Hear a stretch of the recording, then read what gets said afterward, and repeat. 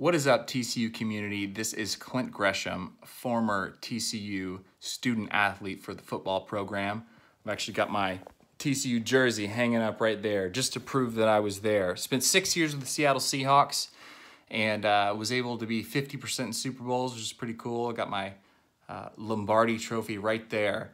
And yesterday, because of the relationship that I have with Dr. Bob Akin, I was able to speak for the sales department for the Neely School.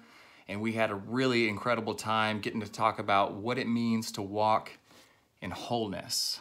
And I define wholeness as giving up hope for a better past, relinquishing control for a perfect future, and then choosing joy and courage right where your feet are. It'd be a profound way to live. And I was able to give 4 action steps about what it means to do that.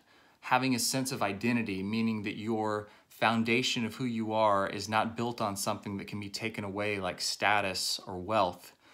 Being somebody who walks in integrity, because it's the only way that we develop a sense of esteem, because esteem comes from doing esteemable acts. And whenever we have duality in our life, it robs our confidence. We talked about bravery, doing the more difficult right instead of the easier wrong.